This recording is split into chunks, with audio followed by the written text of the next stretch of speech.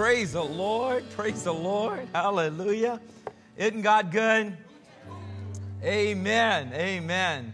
Well, in what Pastor Radika was talking about, we want to get every one of you to really focus in, and everyone online, we want to invite you to join us now as we're going to get everyone around the globe that's joining with us. In whatever country you're coming from, let's all unite together and let's pray for Jerusalem. Let's pray for this conflict.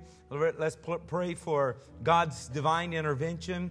And let's pray that we see a miracle come through this. Amen. Father, in the name of Jesus, we join together with all of our partners around the world. Lord God, we come together in the name that is above every name. That at the name of Jesus, every knee has to bow. That means every person and every spirit in this conflict now, Lord God, has to bow to your name, Lord. We declare your lordship over this circumstance and situation, Lord God, and we come together. We pray as they have a physical iron dome and a shield, Lord God, we pray for the spiritual iron dome and the shield, Lord God, to protect your people, Lord God. To protect, Lord God, what the enemy means for evil, to turn it for good, to bring this to a resolution that you're glorified, that everybody saw the hand of God involved in this. The whole world's watching, but Lord God, they're going to see your hand. Hallelujah. And you're going to be glorified as you have in times past, where they say, in times past, in past wars, they finally gave up saying, God, their God answers them. Our God is not answering us, so they gave up. Even though they outnumbered Israel, even though they had greater armament, even though they had greater resources, they just could not win. And they finally said, there's something about their God answers their prayers and our God doesn't. Lord, let that ring forth true once again, Lord God, that the whole world would see you high and lifted up. The whole world would see your glory. The whole world would experience your power, Lord God. And we pray for everyone in America, Lord God, that are in our military that might be involved in this in one way or another. We come against the spirit of fear. We come against the spirit of dread, Lord God. We're not giving a demon any platform. We're going to stand strong. We're going to declare protection over our men and women. We're going to protect, but pray, Lord God, to see your favor, Lord. As you said, if we bless Israel, we'd be blessed. Lord God, we're claiming that blessing right now in the mighty name of Jesus. And Lord God, for those that are in the crossfire, Lord God, no matter what genealogy or bloodline they have, Lord God, you've opened the Holy of Holies up. The veil was rent in twain from the top to the bottom. And we all, Gentiles included, can be a part of the family of God. So we pray for salvation, Lord God, that there would be millions that would call upon the name of Jesus, Lord God, that what the enemy meant for evil would turn out to be one of the greatest revivals in the Middle East that has taken place in the history of the world, Lord God. As they would call upon your name, we pray salvations, Lord God, deliverances, Lord God. And Lord, we do pray for the peace of Jerusalem as you instructed, and we pray that you'd be glorified through it all in Jesus' name. And everybody said, Amen and amen. Praise the Lord. I am so glad that no matter what goes on in this world, we have a God whom we can come to. Amen. A God that can do great and mighty things. I encourage you to come out Wednesday night. If you can't be here physically, to tune in for sure. As I never give my sermons out. For all these years, we've always, Pastor Radika's asked me, what are you going to preach on? I always say Jesus. For 27 years of marriage, what you going to preach on? Jesus. The kids say, Dad, what you preaching on? Jesus. Funny story this week, Caleb's got a sermon coming up, and Pastor Radika, I think it was yesterday, was asking him, Caleb, what are you going to preach on? And he's in the back seat, and we're riding along, and he says, Jesus. She said, you're just like your daddy. No, tell me, I want to see if you need any help. He said, Mom, I'm preaching on Jesus. Well, I'm doing something. I'm breaking my code here. I'm going to tell you what I'm going to be ministering on Wednesday night. Divine encounters. I'm going to show you God's narrative in Gaza's history. And there's so much there that is amazing. And I encourage you to be here as I follow the guidance from the Lord on that on this Wednesday night at 7 o'clock. And after praise and worship, we'll be ministering that. But this morning, I had to be true to what God was giving me. I was trying to push my Divine Encounters, Gaza's history this morning. And the Lord said, nope, That's not what the sheep need this morning. And He gave me what the sheep needs this morning. He said He would lead us by still waters. He would lead us to green pastures. He's got good food and good water for you. He wants you to be strengthened for this week. He wants you to be blessed for this week. I want you to take a moment right now and just go ahead and claim your blessing. The Bible says that God blesses that which gives Him honor for the first fruit. He's a first fruit God. Let me explain that. He said, like with Cain and Abel, if you'll remember the story with Cain and Abel. This is just a little side, and I'm chasing a rabbit here, but it's a good one. Okay, good little bunny rabbit. Okay, the Bible says that Cain or Abel gave his first fruit unto the Lord, and Cain, in the process of time, brought an offering to God. They both brought an offering to God, but God blessed one, and He was very displeased with the other. Because God didn't need the gift. So it's the heart behind the gift. So here, Abel is giving the first fruit, showing God, you are my source. Without you, I wouldn't have an increase. You are supreme. But Cain was like, I'm handling things on my own, and I'll just throw you something down the road when I get time. And God was very displeased with that. And that's why Cain killed Abel, because of that. Because God is a God of the first fruit. He doesn't just want your offering. He wants the first fruit of your time. He wants the first tenth, okay? And it's not that He needs it. He just wants you to show Him that your heart is dependent on Him. He is your source. Your employer is not your source. Your retirement, your Social Security is not your source. You know, God is your source. And He wants that to be a part of your worship. So on the first day of the week is why Christians started meeting on Sundays, because Jesus rose from the grave on a Sunday, and He was the first fruit from the grave. He's a first fruit offering. It was the Feast of First Fruit. So Christians are like, well, now we're in Christ. They're there for no Sabbaths and holy days and all of these moons and so forth that we have to be held to by law. All of that pointed to Jesus. We've got Jesus. We got everything in Jesus. We don't have to wait 50 years for a Jubilee. We can have a perpetual Jubilee in Christ. We can be free in Christ every day. We can be blessed in Christ every day. He's a first fruit God. So they began to worship Him on the first day of the week. You have chosen to come and worship God on the first day of the week. So by default, whether you like it or not, you are in position to receive the favor and the blessing of God for this week. Now, you may not like that. I don't know what would be wrong with you if that be the case. But I'm telling you, by default, that is yours. But you have to have faith to appropriate it, take hold of it. So how many of you are going to go ahead right now and take your blessing, the first fruit blessing of the Lord on your week? He's going to bless the rest of your week. And for you who brought the first fruit of the tithe unto the Lord, go ahead and receive the blessing on your pocketbook, the blessing on your investments, the blessing on your promotions this week as you're going forth, because He's a first fruit God. Amen. Now, the green pastures and the still waters, God said, this is the meat I want to give my people today. So we're going to talk about mountain moving, devil chasing faith. That's what we're going to talk about, because there's somebody in here that's got a mountain that you're dealing with. And there's somebody in here got some devils that is trying to steal your joy and mess up your life. But we're going to put an end to that. We're going to move some mountains, and we're going to chase some devils off today with a faith that God's going to teach us about. So we look in Matthew 17 and 20, and the Bible says, Jesus said to them, if you have faith as a mustard seed, you shall say to this mountain, move from here to there, and it will move, and nothing will be impossible for you. I have a picture up before you where the focus is clarity on the grain of mustard seed, or the seed of mustard seed that is there. And the fuzzy part in the background is the mountain. Because what is important is not the mountain, it is the faith the size of a mustard seed. You don't have to have much. All you got to do is have some that can grow into the largest of the plants there. And Jesus gives us that instruction. So we see in Ephesians, he tells us this, for by grace you have been saved through what? Faith. Through faith. Now that word saved comes from the Greek word sozo. So this word sozo does mean you are saved and on your way to heaven. Your name has been written in the Lamb's Book of Life. But that word sozo also means that if you've got sickness in your body, the power of God will drive the sickness out and you can be healed.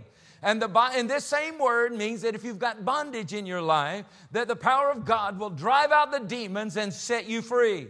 And this word also means that if you're broke, busted, and disgusted, that the power of God will drive out the spirit of poverty and bring in resources in abundance and overflow for generations to come by sozo. Sozo means to be healed, to be made whole in every area of your life. It's the same word, sozo, that when the blind Bartimaeus said, Jesus, have mercy on me, son of David.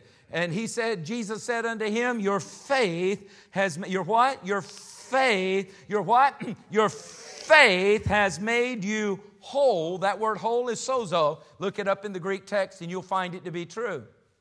The same is true when the 4 friends let down their paralytic friend through the roof of that house. And when Jesus saw their what? He saw their faith. When he saw their faith, he said, rise up, take up your bed. You have been made whole. That word there is sozo. It means to be healed, delivered, and made whole in every area.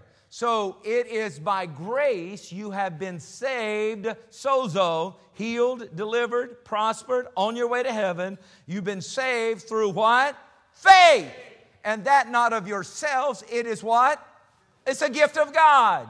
It's a gift of God. You're like, man, I missed it when I was born. I was born on the wrong side of the tracks. I didn't get any faith. No, it didn't come through generational heritage. It comes from God, and it's a gift. Well, I haven't worked in the church long enough to get my measure of faith. No, it's a gift from God. It is a gift of God, not of works, lest anyone should boast. So God has given us a gift of faith. You have a gift of faith. And all we need to do is make sure we don't grow weary in doing well. For in due season we will reap, we will win, we will overcome, we will have freedom, we will break through, we will be the head and not the tail if we do not what? Lose heart. So I'm here to encourage somebody today. I'm here to encourage somebody's faith. I'm passing your brain. I don't need to talk to your brain right now. I'm passing your imaginations. I'm passing all of that. And I'm speaking down into your spirit man right now. I'm speaking down and I'm calling on your faith. I'm talking to that gift of faith that God has given you. It is a mountain moving, devil chasing faith. I'm telling you, mountains like fear, bad reports, finances, wars and rumors of wars, sickness and disease and demonic strongholds, mountains like that they gotta go. They gotta go. See, I love talking about faith, and I love teaching about faith, and I love preaching about faith. And the reason why is because Hebrews 11:6, which says that faith can move mountains, and faith can do that. But he also says it is impossible to please God without it. The only way I can please God, the only way I can live with the pleasure of God, the only way I can live with the victory of God, the only way that I can make what Jesus did for me on the cross, on the whipping post, with a crown of thorns on his head, with a spear in his side, beaten and whipped on that whipping post, all of that, I can make it work for me only by faith. Only by faith. Hallelujah. I love talking about faith. I love preaching about faith. Hallelujah. And the cool thing is, God has given every one of us the necessary ingredient to know Him, and that is faith. Look at Romans 12:3. For I say through the grace that has been given to me, to everyone who is among you, not to think of yourself more highly than you ought to, but to think soberly. Sober up, wake up, wake up. For God has dealt to each one a measure of faith. If Jesus said all you need is the faith the size of a mustard seed, I guarantee you He has given every one of us at least the measure of a mustard seed of faith. You have enough faith to move mountains. You have enough faith to chase off devils. You have enough faith to live in victory. And it's a gift. It's been given to you by God. So the $1 million question is, and I'm not giving anybody $1 million if you answer it, but the $1 million question is, how are you treating your faith? How are you treating your faith? Are you ignoring your faith? Are you trying to intellectualize your faith? Are you trying to take your circumstances and measure your faith by your circumstance? How are you treating your faith? Let me tell you something that is very important to know. That faith, this gift of God that moves mountains, this gift of God that can cause you to chase off devils, this gift, it requires a certain atmosphere to breathe in. Just like a fish needs water to live and a bird needs the air to fly in, your faith has to have an atmosphere that it can breathe in. Faith has to be encouraged. If you say, well, if God wants it, it'll happen. No, God gave you the measure of faith. God has given you the seed of faith. When they went and found the Dead Sea Scrolls, there was Old Testament text that had been stored in these canisters in this Dead Sea caves, in this dry, arid area. And this shepherd boy finds them and turns them in, and they discover what they are. They also found their thousands of years preserved seeds. And the scientists wanted to know, I wonder if these seeds, if they were put in the right atmosphere, if they would germinate and grow us some wheat or grow us barley or whatever the seed was, that's been encapsulated and held up in this place for thousands of years. So they took a few of them and they put them in the right atmosphere, and sure enough, they came alive.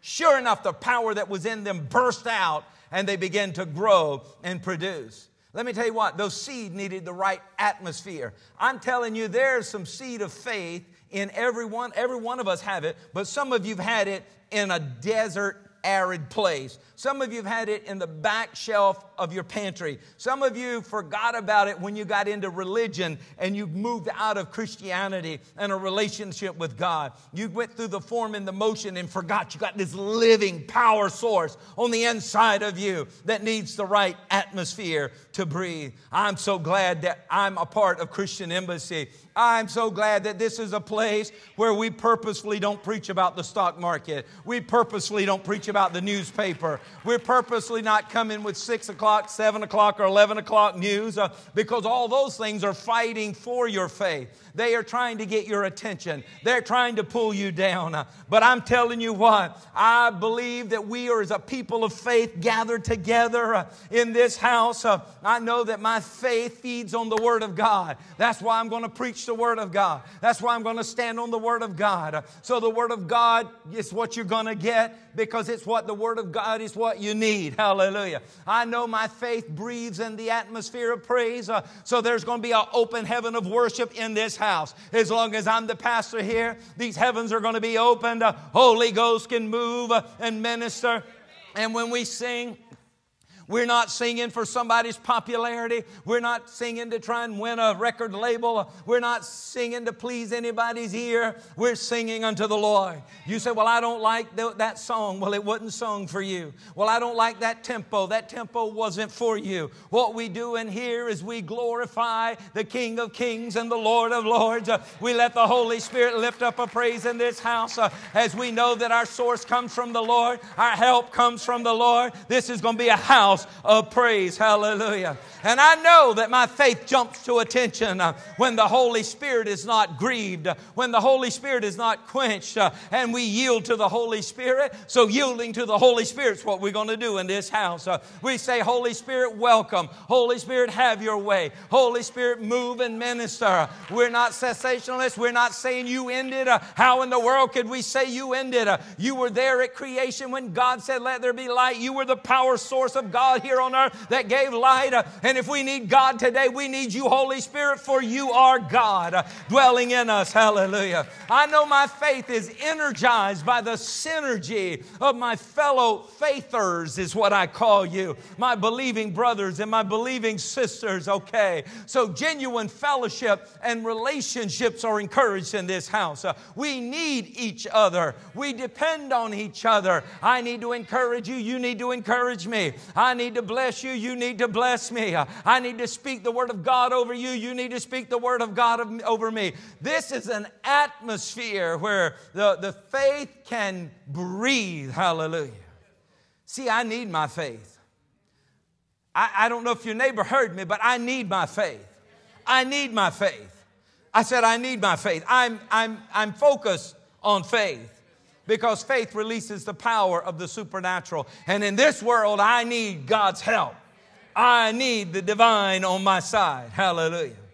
And I found out that if you can find someone with faith, they go to Christian Embassy and their faith is alive and their faith is moving and growing. You can put them up against their back up against the wall. You can get in their face with the greatest threat that you want to come in, devil. But you say, wait a minute, there's no way. It may look like there's no way to man. There may look like there's no hope in the natural. There may look like there's no alternative. But let me tell you what, your faith rises up and taps into the power of God and says, my God's going to make a way where there seems to be no way. I'm not backing down. I'm not giving up. Devil, you going to back down. Devil, you going to go, because I got faith that chases devils and moves mountains. Hallelujah.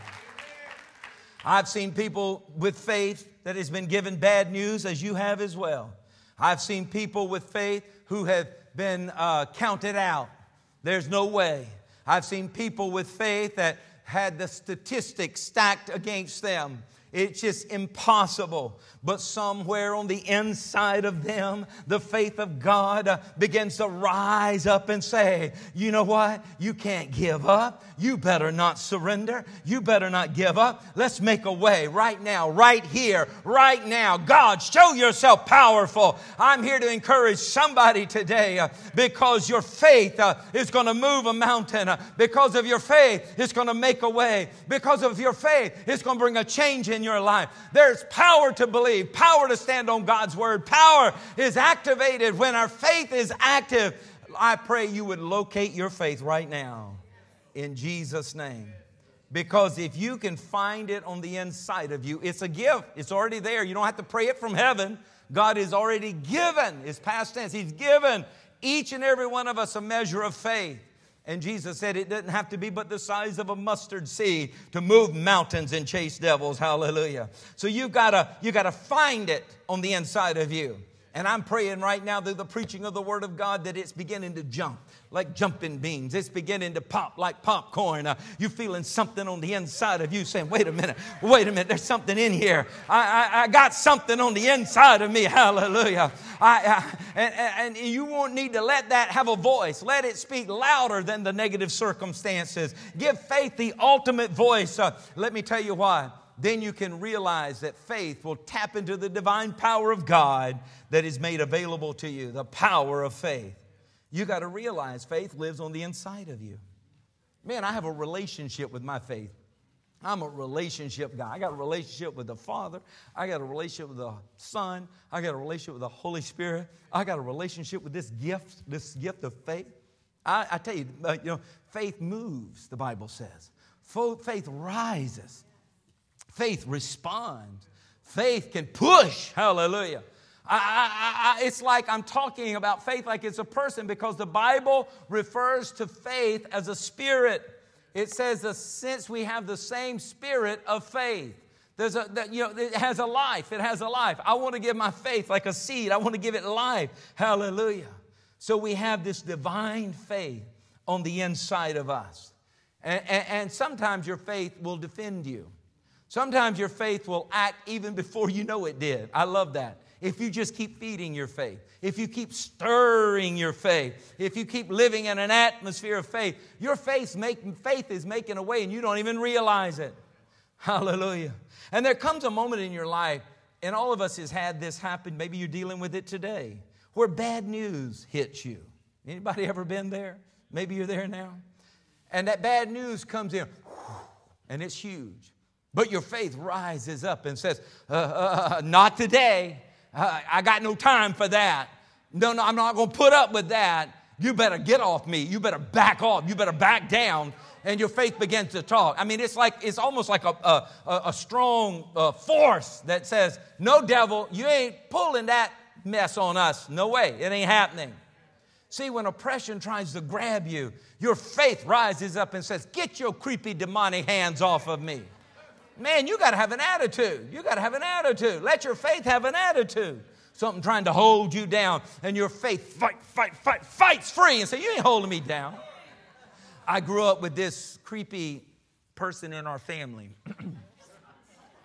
I won't tell you he was an uncle or a cousin. I won't say, but he's had some issues.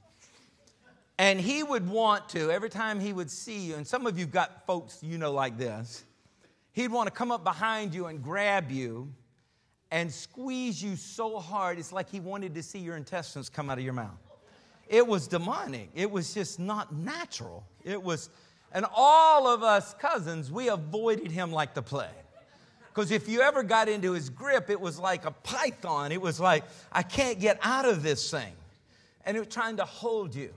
Well, I remember as I'm getting older and I get into martial arts, Christian martial arts, and I'm learning karate and working out and building some muscle. And I'm saying, you know what?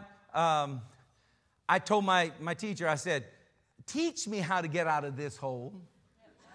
And he said, what is that? And I told him what to do. And he showed me how to do it. And I said, show me how to do it the most aggressive way that'll teach the person who did it, don't touch me again. And he showed me how.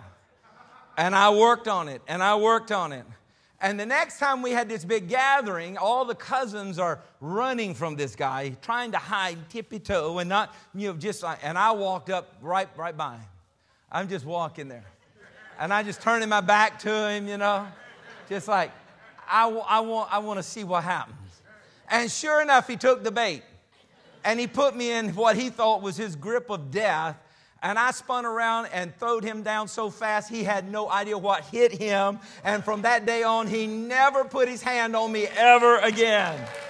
I'm telling you, when the devil tries to bring something to put a hold you and hold you down, your faith has got to learn how to fight its way free. Hallelujah. Your faith will run into the phone booth and put on a red cape and come out and say, you better loose me and let me go in Jesus' name. I wish I had 1,000 people that would put their hands together and say, I know what you're talking about, Pastor. I mean, across the internet and around the world, we're rejoicing in the fact that we have faith.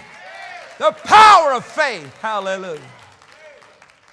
Every so often your faith will shake things up. Every so often your faith will break the band. Says, I'm tired of this. I'm tired of this. And sometimes it's not even something you thought about. It's not even something you pre-planned. It's just faith. That's how it acts. That's what it does. It said, no, if it's of God, we'll receive it. If it's not of God, it's got to go. But you got to keep stirring up your faith. You got to keep growing your faith. You got to keep speaking to your faith. Because faith, let me tell you what, faith will take care of the devil. Hallelujah. See, faith makes a way. Faith says, I know you got some bad news, but I got you. Faith talks to me. Faith will talk to you. I know you're feeling bad, but I got you. I know your bank account don't look too good today, but I got you. Look what I'm going to do. I know you got a bad report, but I got you. Don't you worry about it. I know your kids are acting crazy. Don't you worry about it. I got them. I got them. Faith, it talks to me. Hallelujah. And I believe I'm talking to somebody else here today. Am I in this all by myself? Or is there somebody in here who knows what I'm talking about? Who will hear me loud and clear? Your faith will make a way. You've got to trust your faith. You've got to feed your faith. You've got to give expression to your faith.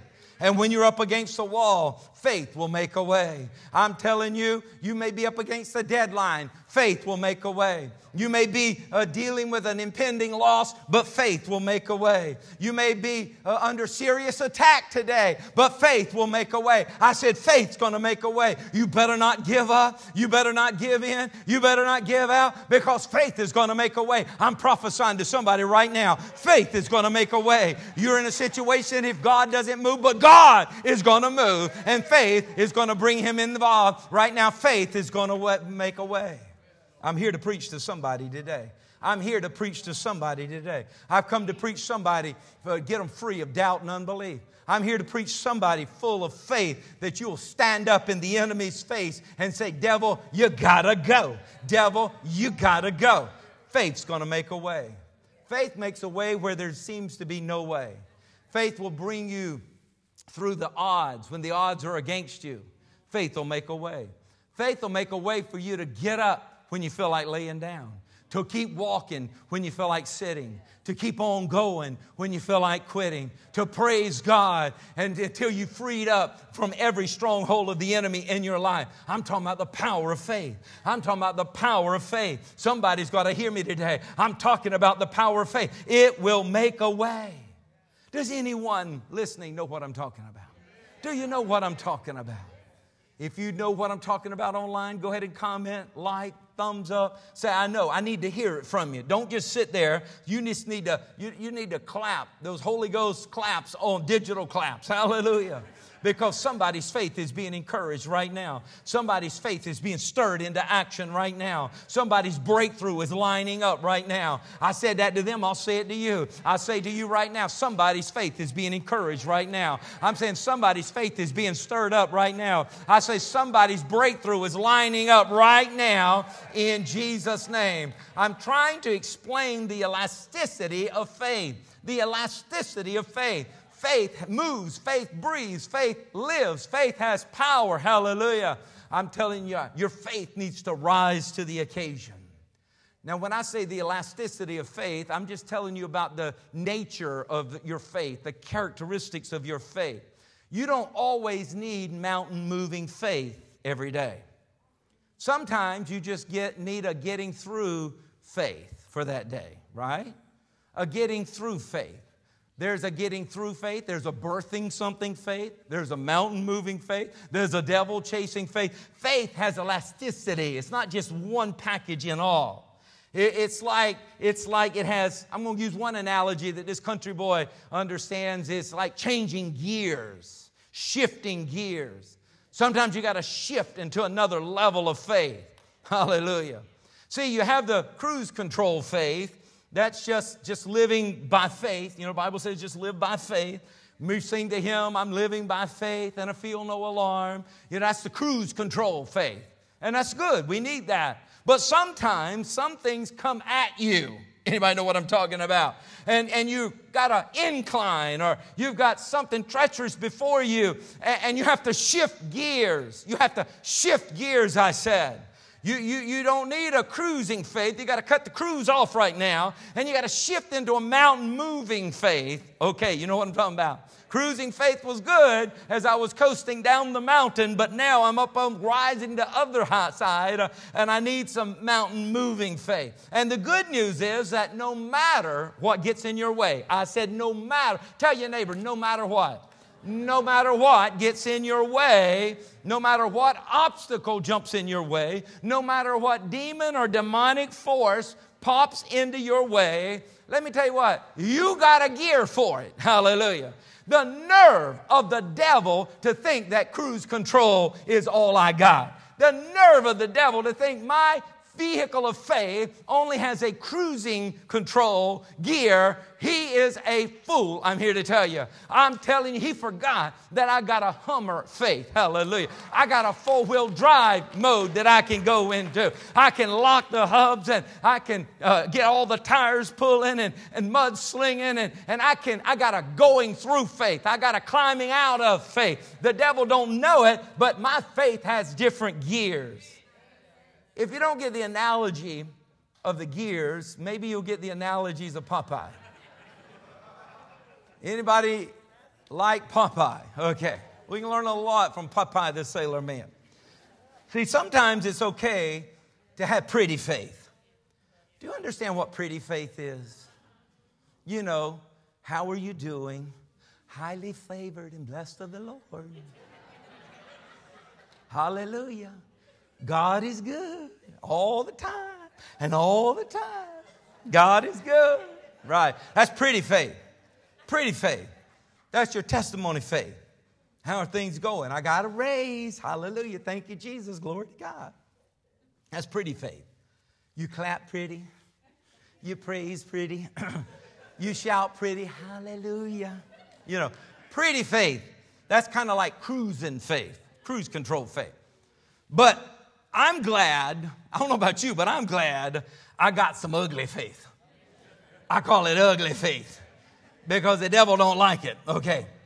I keep my ugly faith in a can way down on the inside of me. Okay. And the devil and I have an understanding. You don't make me and I won't open it. You stay out of my way. I don't even want to smell your breath. Your body odor, I don't want to smell it. I don't even want to know you were there. You stay out of my way, I won't open it. And I say every one of you need to, at one time or another in your life, you need to pull out your can of ugly faith and roll it at the devil and say, how do you like me now? Oh, devil, where's your grin now? Where's your smile gone now? You thought I was just Mr. Nice Guy. You just thought that's who I was. I was just a little praise and cruise along. But let me tell you what, I got the pretty praise, but I got the ugly stuff too. And devil, I'll open this can and I'll put an ugly stain on you that I'm telling you what, I will demand, devil, you're going to lose my kids. You're going to lose my health. You're going to lose my finances. You're going to lose my peace.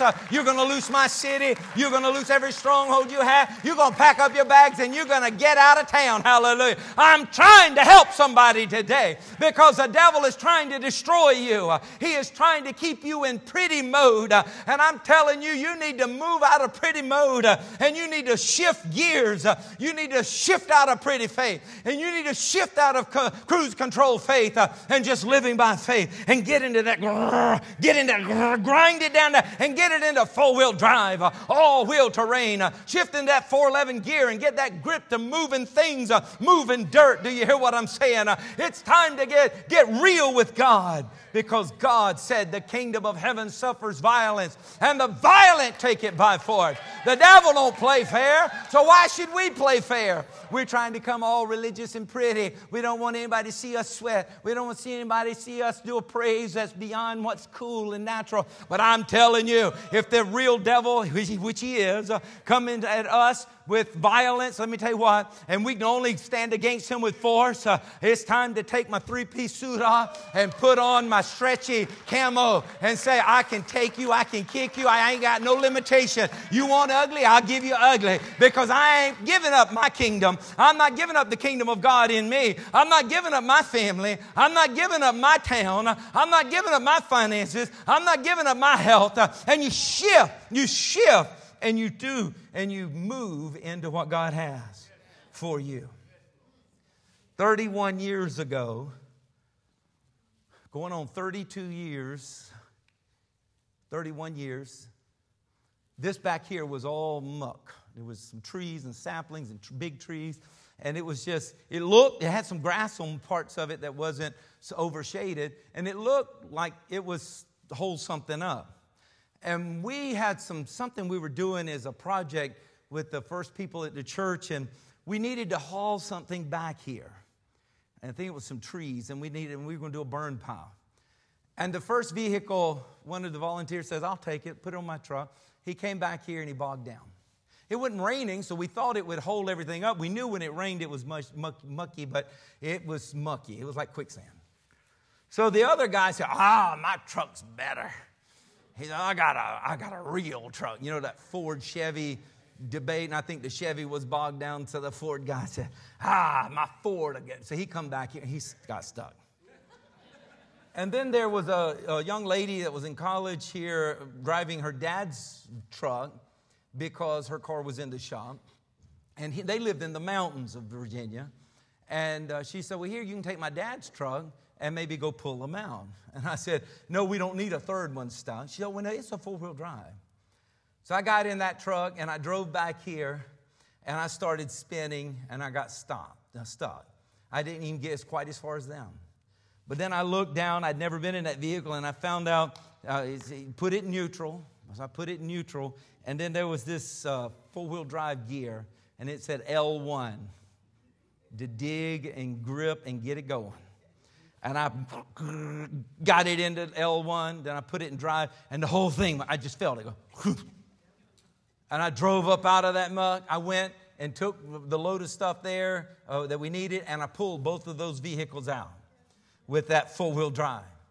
Now, if I'd have never tapped into what it already was created to do, I would have never been able to get out of the mess I was in. Some of you, if you never tap into the faith and what it can do in you, you're never going to get out of the mud or the stuck or over the mountain that's coming against you. I'm trying to teach you how to shift gears. I'm trying to teach you how to tap into it, because the devil don't play fair. The devil, you think the devil is going to give you back what he took from you with an apology? What do you think he is, Walmart? Come on now. Or Harris Teeter. We get a bag of apples and we get home and a couple of them are rotten we didn't see, and Pastor Radhika takes them back and she comes back with the apples and money. And I'm like, what is that? She said, they apologized. They were so sorry. And their policy is, not only will we give you better of what you just got, but we'll also give you your money back. I said, now that's the way to shop. That's the way to shop. But the devil don't work that way. You say, I want a refund. He says, you fool. You fool. See, every so often, you just got to get something on the inside of you that says, I've had all I'm going to take.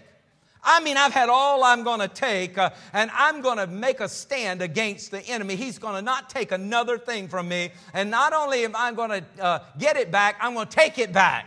I'm not going and asking for a refund. I'm going to take it back. I'm going to march right into the enemy's camp, and I'm going to take back what the devil has stolen from me. See, we got to get a generation of people to quit accepting the first thing they hear as the ultimate word on the issue. Whose report will you believe? Well, a doctor's a scientist, and he gives you, or she gives you, what the scientifically the scans and all the tests tell you. That's one report. They're not the evil person. They're just giving you the natural report. But whose report are you going to believe? There's another report. That's the report of the Lord that says I'm healed, that says I'm strong, that says I'm free. Whose report are you going to believe? You're going to believe the counselor that says, in my history of dealing with people, we're going to have to manage these demons, and we're going to have to negotiate with these demons of fear and anxiety and all these things for the rest of your life? Or are you going to believe the report of the Lord that he whom the Son sets free is free indeed? Whose report are you going to believe? We need a generation of people that will quit accepting the first word they get as the ultimate word, and say, I serve a miracle working God, and I'm going to see by the hand of God a miracle in my life. Hallelujah. So we need the report that God gives us. That's why I'm here. I'm always here taking you to the report of the Lord. See, when God speaks, my faith jumps. It does. When God's word comes, my faith jumps. Hallelujah. That thing in me, it's like, I put popcorn in the microwave. And it's just spinning around. It's like nothing's going to happen. And then all of a sudden, pow, pow, pow, pow. I put it on the stove. Pow, pow, pow. I put it in our popcorn maker. And next thing you know, pow, pow. It's coming up out of that little thing that's spinning at the top. Next thing you know, it fills up the whole glass container because heat made it come alive. Well, I'm telling you what, God's word makes my faith come alive. And it begins to pop, hallelujah, because faith comes by hearing, and hearing by the word of God. If your faith isn't jumping in you like a baby you're carrying in your womb right now, then let me tell you what, we need to get you saved. We need to get your ears unstopped by the blood of Jesus so you can hear the word, and the word can set you free. Hallelujah. Because faith comes by hearing, and hearing by the word of God. If you can get one word from God on it, come on now. If you can just hear that one word from God, faith will come. Faith will come. One word, everything will change. One word, everything has to shift. One word and demons have to flee. One word and healing is manifest. One word, deliverance will come. One word, salvation will come. One word, breakthrough will come. I wish there was somebody tuned in today with some ugly faith, where you're not trying to sit back and look all fancy and all, but somebody in here say, you know what? I got a mountain in front of me. My family's dealing with some demons. My family's dealing with some setback. There's some attack. There's some spiritual attack coming on me, just like physical attack is going on Israel right now. And I can't just sit back with my pretty faith. I need my violent faith. I need my devil-chasing faith. I need my mountain-moving faith. I got to go to the enemy's camp, and I got to take back. I take back. Just like this Hamas took hostages. And let me tell you what, the enemy is always taking hostages. He's taking hostage from you. Your health, He's taken hostage from you. Your wealth, He's taken hostage from you. Your children, He's taken hostage from you. Your peace, He's taken hostage from you. Your joy. No more, no more. We're armed and we're locked and we're loaded and we're going into the enemy's camp and we're going to take back what the devil stole from us. Hallelujah. I wish somebody would begin to praise God in this house. I pray somebody would praise God right now, unashamed, ugly faith, a sweating, spitting faith. Hallelujah. Hallelujah. I'm trying to get somebody on this side to shift gears. I'm trying to get somebody on this side to shift gears. Hallelujah. Because we have made declarations that we're coming after the lost. We're coming after our cities. We're coming after souls. We're coming after our health. We're coming after signs and wonders and miracles. But you got to believe it. You got to believe it. You got to have some ugly devil-chasing faith. It takes ugly devil-chasing faith to walk down the street, sweat dripping off your face, planting your feet with a strong step. Saying, devil, my feet are here. That means I'm here. And you better move out the way or I'm going to take you down. See, you've been pretty faith is like tiptoeing around. Like we were that creepy family member I had. Long distance family member, not somebody close, but they show up when there's free food. We'd see him coming and we would act like we got something else to do. No. When I got equipped, I walked up, I turned my back to him. I'm talking all loud. I wanted him to see me. I wanted him to do what he thought he could do. And bam! He was down for the count. Hallelujah. Hallelujah. But it took some ugly devil-chasing faith. Devil-chasing faith. You got to have that mountain-moving faith where you'll keep praising God until things start changing. Pretty faith says, if I'm easy cruising, everything's fine, I'll praise you, Lord. Hallelujah. But ugly faith says, I'm going to praise God until the breakthrough comes. I'm going to praise God until the pain leaves. I'm going to praise God until the finances come. I'm going to praise God until my child is saved. Even though they're ripping my heart out, I'm going to still praise God for His salvation, her salvation, until they're saved. It's going to keep on praying and keep on praising. Hallelujah. Now, I know. I'm smart enough. This old country boy learned a little over the years. I'm smart enough to know that I may not be preaching to everybody. But I believe there's somebody here I'm talking to. That when you got to a certain level in a certain place, that you said, you know what? I'm not worried about what people think about me anymore. This ain't a people-pleasing time in my life. The devil's too real. He's brought too much pain. Things are on the line. Things are too serious. I don't need to be the little pretty face right now. I need to take down some demons. I need to cast out some devils. I need to move some mountains. Hallelujah. I know what I look like preaching right now, but I just don't care. I just don't care. I'm spraying. I'm dripping. I just don't care because there's a bigger picture at stake. Freedom is at stake. Your deliverance is at stake. Your healing is at stake. Your promotion is at stake. Your advancement is at stake. I know what's at stake. Hallelujah. So I know how to stand here. I do know how to hermeneutically and homiletically articulate a sermon. I do. But sometimes that don't cut it. Come on now. Sometimes that just don't cut it. Sometimes I just got to get a hold of my faith. Hallelujah. I gotta fight the devil fire with Holy Ghost fire. Sometimes I just got to stop being pushed around and make a stand and make the devil run for his life. Sometimes I got to change gears and get into my mountain moving faith, my devil chasing faith. The opinions of man can't help me. I got to get beyond that. Come on now.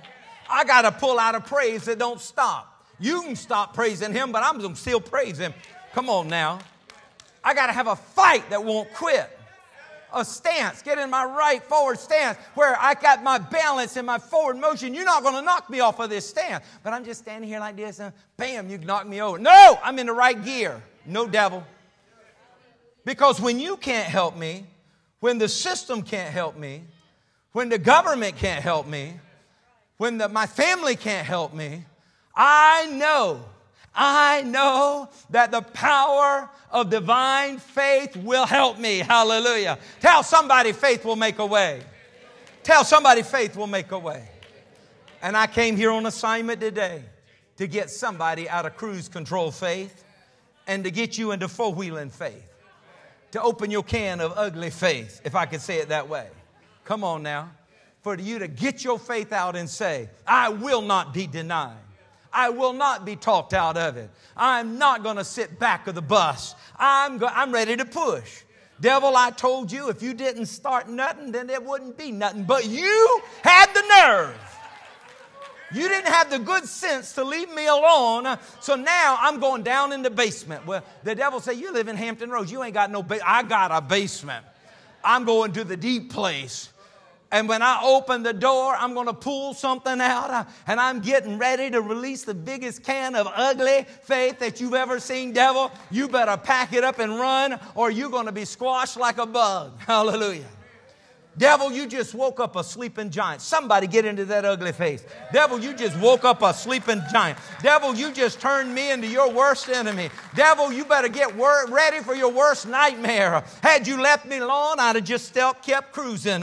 But you had to push on me. You had to poke me. You had to get in my way, devil. Well, right here and right now, I draw a line in the sand. I'm not going to back up anymore. You've stepped across the line. You've come in contact with some heavy duty industrial strength Ajax whooping bleach washing faith. I'm not backing down. Hallelujah. And I'm ready to run every demon back into hell within its proximity in Jesus' name.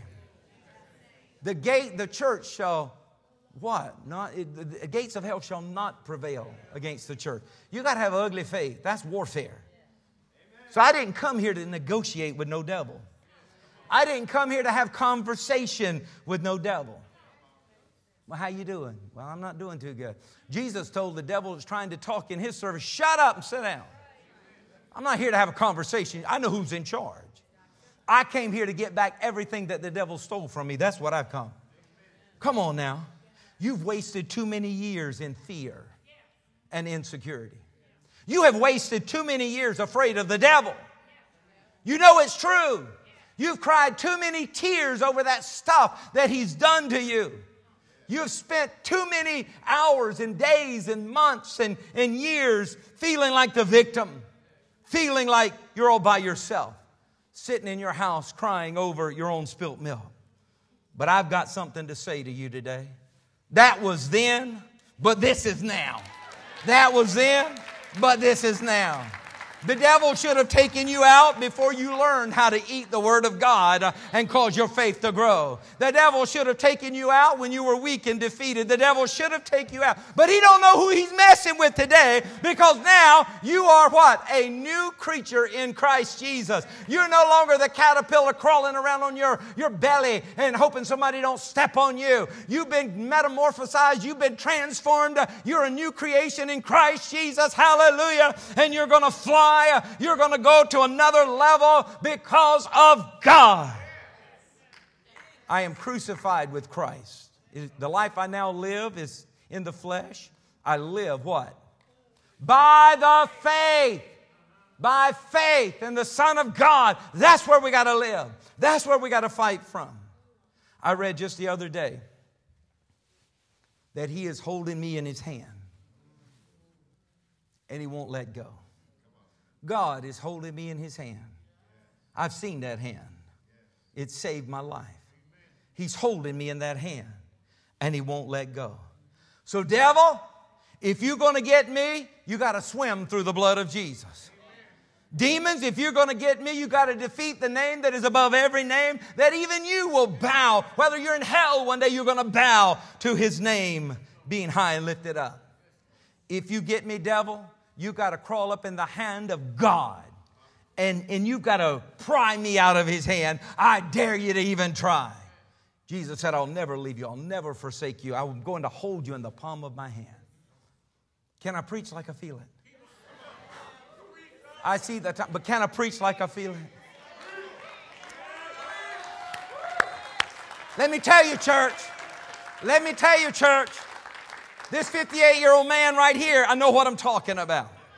I know what I talk about when I talk about this kind of faith. This is the kind of faith that has preserved my life. This is the kind of faith that has promoted me and given me victory. This is the kind of faith that has made a way where there seems to be no way. It wasn't because I was that strong, but it's because God gave me a spirit of faith and I learned how to use it. It's not because I'm that smart, because I've done some dumb things, but it's because God has given me a spirit of faith and I've learned how to use it. I'm telling you, the spirit of faith will rise up on the inside of us. It will rise up on the inside of you, and it will tell the devil, not now, not here, not that one. No, it ain't happening. I'm telling you, if you want me to shift gears, I'm going to shift gears. You better back down, devil. When your faith shifts, everything around you shifts. It's a law. You know the law of physics. In the laws that God has created, there are fields. Let's say there's the law of physics has fields. The gravitational field, electrical field, magnetic field, force field. And the law of physics says to dominate a thing in a field, whenever it changes, everything in that field has to change. You change the magnetic field, it changes everything. You change the force field, it changes everything. It's not just isolated. And the Bible says that the kingdom of God is like a man who hid treasure in a field. So now get this. With this truth, you don't even have to let everybody know about what's going on. It just does this.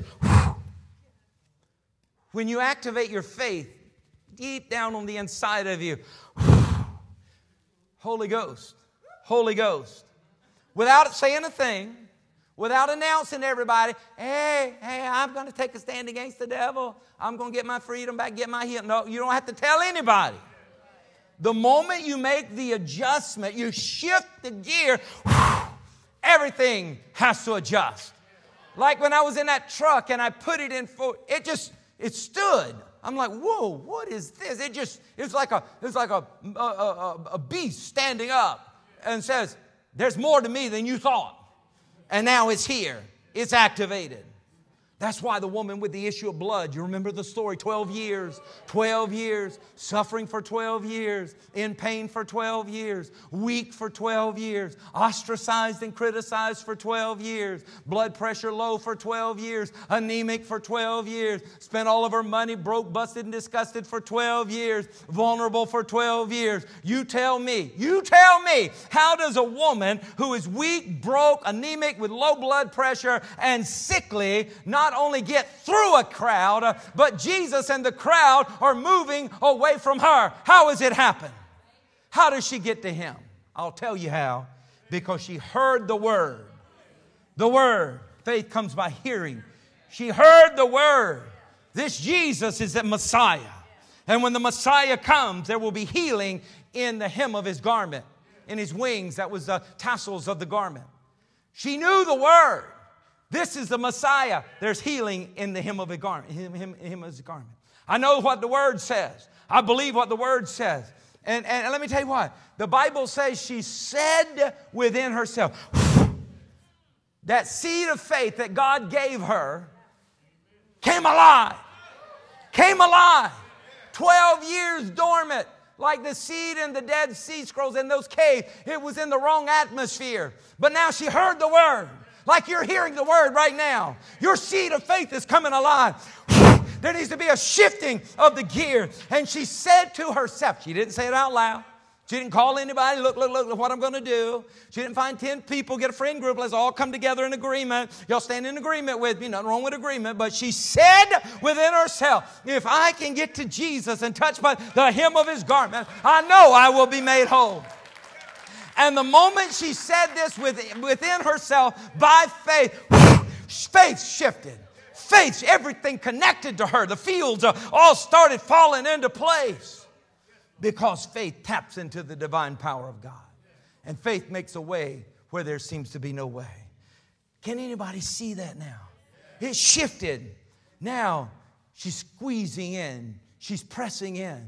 The power of faith is given what she needs to get to Jesus. She sees him turn that way, and she presses in on that side because the power of faith is giving her what she didn't have. She gets cut off by these crowd. There's no time for pouting. There's no time for crying. There's no time for calling, crowd hurt. Because the power of faith gives her what she needs. She has a mountain of people before her, between her and Jesus, but she changed gears. She's changing gears. She gets into four-wheel drive, and she gets to that mountain moving faith because she had a mountain in her way, and faith made a way. And she touched the hem of his garment. Power. Jesus, who touched me? They're like, everybody's touching you, Jesus. No, somebody touched.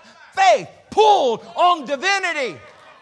Somebody in here today, you're going to shift gears and your faith is going to pull on the divine. And what was natural is going to be overcome by supernatural. And you're going to see a miracle of God. Do you hear what I'm saying?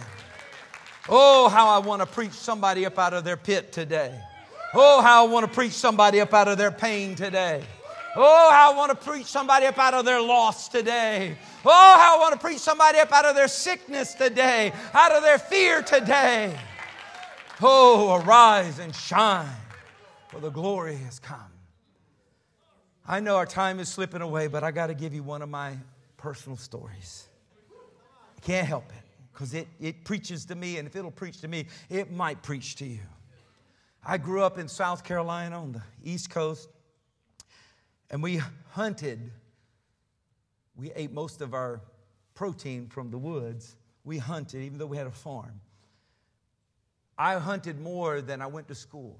I hunted more than I slept. I hunted more than I worked in the fields. I hunted. I didn't want to hunt, but it was just part of what we did in our family.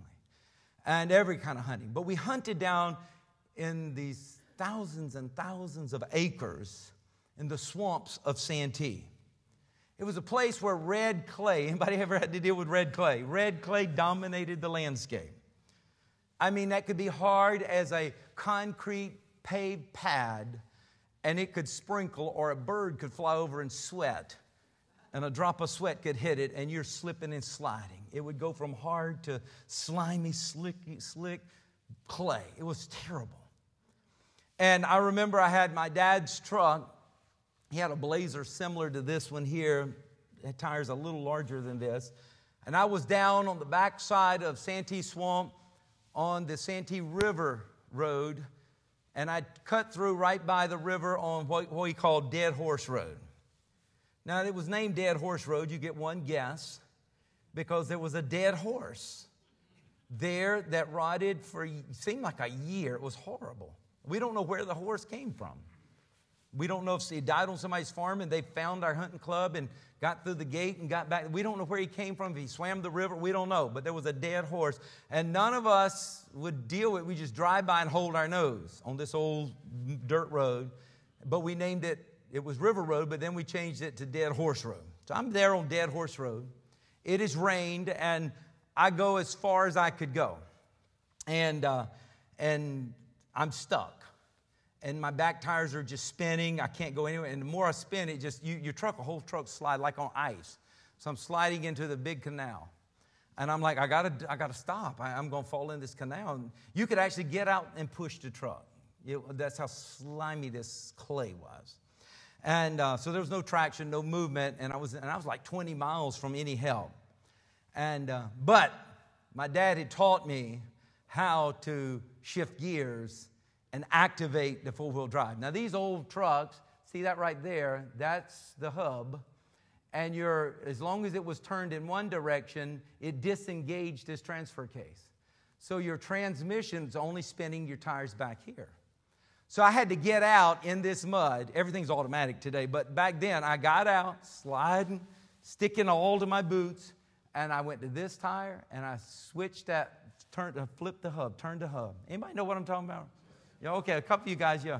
Richard, I know Richard would. And then I went over to this one here, and I turned those hubs. And then I get back in and put it neutral. And down on the floor board there was my little gear stick for my four-wheel drive, L2, or for high, I had an L high and an L1. I get that 411 gear kicked in and everything grinding. I mean, torque like you've never known. And we didn't use it that much, so when I was using it, somehow it would grind a little. And I'm pulling it down and going,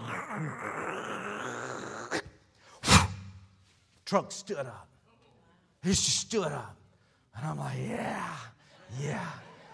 And I put that thing in gear and it goes, I got the brake and I let off the brake. And those two Cherry Bomber dual exhausts going out about, run, run, run. You know, he had it loud. And that thing just started idling out. And it idled back on the middle of the road. And I didn't want to spin it and get sliding again, but I just kind of gave it a little gas and I got out of that place. Otherwise, I'd still be there right now.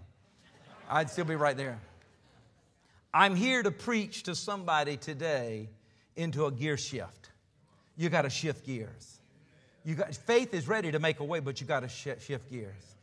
So I've come to tell the devil, and somebody needs to join with me and say, devil, don't you count me out too early now. Because our favorite scripture at Christian Embassy, one of them is Micah 7 and 8. Don't you rejoice over me, my enemy, when I fall. I will arise. I will arise. See, we gotta shift gears. We may be down for a moment, but we're not giving up. We're not going to give in. And we've seen this in the natural with Israel over and over. And I'll talk about it Wednesday night. Over and over. When the enemy says, I got you now. And it looks like they're down. And they're outnumbered 101. And it looks like there's no way. But the shift takes place. And then thing you know, a mighty hand of God is moving. And miracles are being recorded. Because there's no other way. There's no other way. They could have come out victorious. You're going to come out victorious. You're going to come out victorious. Somebody who's listening to me right now, you've been beat up, you've been tore up, you've been messed up, you're feeling like the devil has had the upper hand. But I came to tell you these 4 words. Get ready. Get ready. I'll say it again. Get ready. Get ready. Get ready to open up your can of ugly faith, because faith will make a way. Go ahead and shift gears and say, devil, I may have cruised in here this morning, but I'm going out here in low drive. Hallelujah. I'm going out here in 4-wheel drive. I'm going to press in. I'm going to press on. You got to say within yourself, if I could but touch the hem of his garment. Hallelujah. The Bible says some trust in chariots and some trust in horses, but we will remember the name of the Lord our God. I'm telling you, we have greater power than all the chariots, all the weaponry, all of the missiles, all of the planes, all of the drones, all of the armament there is known to man. We have greater in our God. And all the horses, it doesn't matter what resource, it doesn't matter what intelligence they have. When the enemy comes against you, we're not putting our trust in chariots. We're not putting our trust in horses, but we're putting our trust in Almighty God, who has given us His name, power of attorney, that in the name of Jesus, demons have got to go. In the name of Jesus, mountains got to move. In the name of Jesus, sickness has got to go. In the name of Jesus, healing has to come. In the name of Jesus, deliverance has to take place. In the name of Jesus, joy unspeakable and full of glory is coming back into my life. In the name of Jesus, a peace that surpasses all understanding. Even in the midst of war, I'm going to have a peace I don't have understanding for, but it comes from God. I'm not trusting in what I see. I'm not trusting in what I hear about man. I'm trusting in what thus saith the Lord. And the Word of God says you're going to be blessed coming in and going out. You're going to be blessed in the city and in the field. You're going to be the head and not the tail. You're going to be an overcomer, no more than an overcomer. A conqueror, no more than a conqueror. Through Christ Jesus our Lord. It's time for us to rise up and say it's time for mountain moving, devil chasing faith to be enacted. I'm going out of here stronger than I came in. I'm going out of here tapping into my can of ugly. I'm opening it up now and saying, devil, get out of my way. I'm taking you down. I'm coming against you in the name of the Lord. Would you stand with me, please? Hallelujah. Hallelujah. Hallelujah. Hallelujah. Hallelujah. Hallelujah. I just hear the Lord saying, somebody's spirit man's talking right now. You speak into that. You speak into that faith, that seed of faith in the basement, and you're telling it, get ready, get ready, get ready. Things are about to shift. Things are going to change right now. For whoever's doing that, I want you to just come to this altar. Say, I just got to make a movement. I got to make a stand. So just come to this altar. You're coming up here right now to say, it's shifting. It's shifting. I'm not going by what I see. I'm walking by faith. Go ahead and walk it out right now. Let your scripture be, I'm walking by faith by walking up to this altar. We're going to have a closing prayer around this altar right now. I'm walking by faith. I'm walking by faith. An ugly faith. Hallelujah. I'm changing gears right now. I'm getting into mudslinging, a tire spinning, a mountain moving faith. Hallelujah. When things are going to get muddy, they may even get a little bloody. But I tell you, the demons are going. The devil's going. The sickness is going. The bondage is going. The fear is going.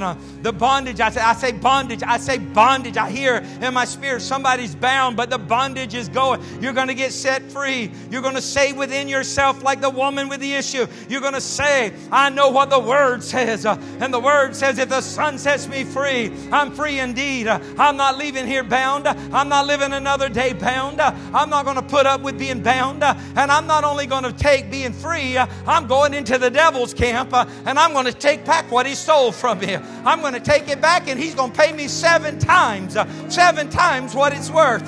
My years are coming back. My health is coming back. My wealth is coming back. My joy is coming back. My kids are coming back. My grandkids are coming back. My parents are coming back. I'm coming back. They're coming back. They're coming back. They're coming back. I'm taking them. I'm taking them. I'm shifting. I'm shifting. Holy Ghost. I'm partnering with you right now. And I'm calling it in right now. Father, you see your sons and daughters standing around. But maybe you're not up around this throne, around this altar right now, because you don't feel like you have a right, because you're outside the family of God. Well, honestly, if you're not in the family of God, you don't have that covenant right. But the good news is this: you can be born into the family of God within seconds. You can be born into the family of God right now. Everyone who calls on the name of Jesus. Come on, say it with me, Jesus. Jesus! Come on, let's say it. Let's say it together. Jesus! Everyone who calls on the name of Jesus shall be saved, sozo, healed, delivered, set free, on your way to heaven, in covenant with God, born again, born anew. Hallelujah! Call on His name. If you're not up here because you don't feel like you're in covenant with God, you can be in covenant with Him right now. Just pray, Jesus, Jesus, come into my heart. Come into my life. Jesus, forgive me of my sins. Cleanse me, Lord.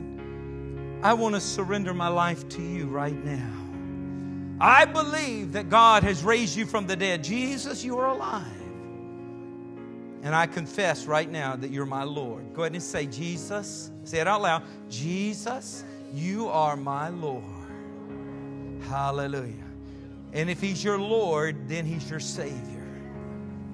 You're born again. Your name is written in the Lamb's Book of Life. It's a free gift.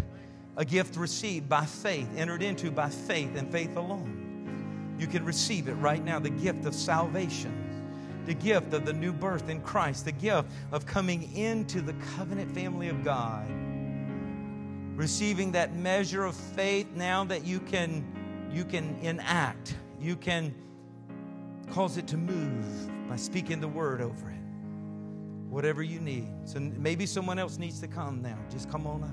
We walk by faith. We're just coming up. Maybe you've just given your life to Jesus, or you didn't maybe understand what the call was. But right now I'm going to pray for those that are around this altar. Hallelujah. Do you feel it alive in you? Do you feel faith alive in you? Faith. The faith of God. The faith, the gift. It's moving. It's popping. It's ready to burst forth. The supernatural manifest of God in your life. No mountain can stand before you. No demon can bind you. Satan himself, even though he's at the Middle East right now, if he were here, he himself couldn't hold you, because the faith in you is greater than he who is without, if you will activate it. Father, I pray right now in the name of Jesus that each and every person here would locate their faith right now, that seed of faith, that measure of faith, that gift of faith. And Lord God, that they would commit to you right now that they're going to keep this faith in an atmosphere where it can breathe, in an atmosphere where it can germinate. It can break out of the shell. It can break out of just cruise control faith, and it can break forth into that mighty moving of mountains faith, pulling down stronghold faith, bringing the manifest of healing faith. Lord God, we commit to you right now that even if it takes ugly faith, we don't care what we look like. We don't care how much we sweat, mess up our hair. It doesn't matter. We kneel or fall before you, Lord God. Our clothes get wrinkled. Who cares? Because there's a real enemy trying to kill, steal, and destroy. But you said that we would be victorious. You said that we would be more than conquerors. You said that we would be overcomers. You said that we would be the head and not the tail, if we'll just use this faith. So, Lord, I pray that every person here would commit themselves to nurture, feed with the Word of God, feed with the atmosphere of praise and worship, feed that faith. That, Lord God, that which is of the smallest seed, the mustard seed, then grows into the largest plant. Larger than life. Testimonies, I pray right now, testimonies larger than life will come out of this shifting of gears right now.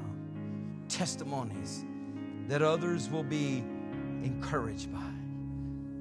Where these individuals right here are going to take hold of their healing. They're going to take hold of their deliverance. They're going to take care of their lost loved ones. They're going to pull them in. They're going fishing. They're fishing. They're sending out a line. They can't even see that line, but they're going to snag that lost loved one. They're going to bring them in. Slowly, but you're bring them into the kingdom. We ain't letting, we're fishers of men. We're not letting not our family. No, we're not letting our family. And then we're going to take it to our neighbors, and we're going to take it into our community. And take it around the world. Miracles, Lord God. I pray in the mighty name of Jesus, let healing manifest right now. Somebody's body, you're going to feel the manifest. You're just going to feel it right now. You're going to feel. Some of you are not going to feel anything, but when you turn and walk away, you're going to be like, well, it's not there. Some of you are going to go get in your car, and when you get to the place you're going to eat at home or whatever, you're going to get out and say, I feel better than ever. I speak it over you right now. They that wait upon the Lord is going to renew their strength. You're waiting on Him right now. You're trusting in Him right now. He's going to renew your strength. God is not a man that He should lie. He's going to renew your strength. There's a renewal coming right now. I'll go ahead and say, I'm speaking the Word of God over you right now. I'll say this over you. You're taking your years back. He says, have you not known and have you not heard that the Lord God Almighty, He's all powerful, He's all knowing, He's the awesome God. The young men, they faint, they grow weary, they faint. But He says, you wait on the Lord. He's going to renew your youth like that of an eagle. Your years are coming back. Stop being focused on that number and get focused on your faith in God's Word. God's Word is coming to you right now. Your years are coming back. Your youth is coming back. Your youth is coming back. You're gaining some years. You're gaining some years. And your strength is coming back. You're gaining strength. You're gaining strength. You will see the mighty work of God. And by faith, I want you to take back what the enemy stole. Will you commit to me to do that? I'm going to take back what the enemy stole from me. I'm going to demand he pays sevenfold. I'm going to demand he pays sevenfold. Harris Teeter will give you twofold just to try to keep your business. The devil's going to give you sevenfold so you'll leave him alone. You thought you were wanting him to leave you alone. No, you turned this thing around. He will want you to leave him alone. He'll be the one tippy-toeing around, trying to get around so you don't see him nowhere, because he knows you know. He knows you know. He knows you know that you got a faith. You got a mountain-moving, devil-chasing faith. You got a gear that you've used, and now you're not going to stay stuck anymore. Hallelujah. Glory to God. How about if you would just put your hands, touch somebody. You can take them by the hand or just put your hand on their shoulder. There's so much in you. That's what I'm seeing. God said there's so much in you. Just let it flow to that next person. And begin to speak. God, bless them. God, heal them. God, meet their need according to your riches and glory. God, whatever they need, let it flow. Let it flow. You got more than you need. The Lord says He's priming the pump right now. If you'll let it flow through you, more is coming to you. That's what He just showed me. So you got to let some of it flow out of you right now. So you got to let some of it flow out of you right now. So just say, I give it to you, Lord. In the name of Jesus, this is a gift from God, but I'm giving it to you. Lord, bring healing to this person. Bring deliverance. Bring strength. Bring joy. Bring peace. Bring victory. Bring joy unspeakable. Lord, just give it to him. Give it to him. Give it to him. Freedom. Freedom. Let the anointing drive off every foul spirit.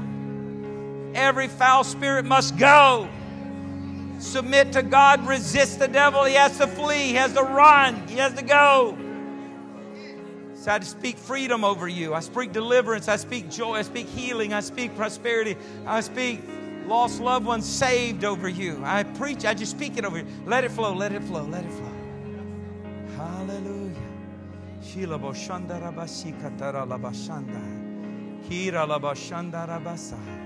Now, Father, I pray as we go into this week, our first fruit week, Lord God, it's this first fruit day.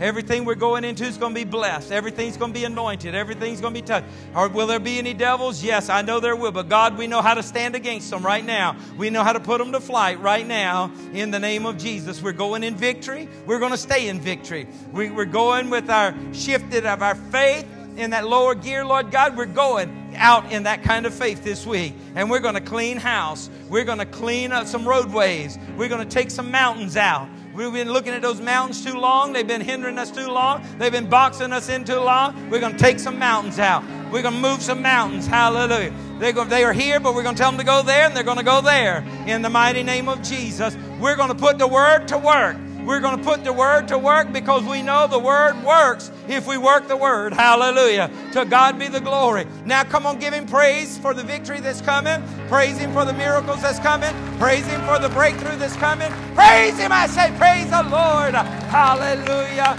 May God be glorified. May God be glorified.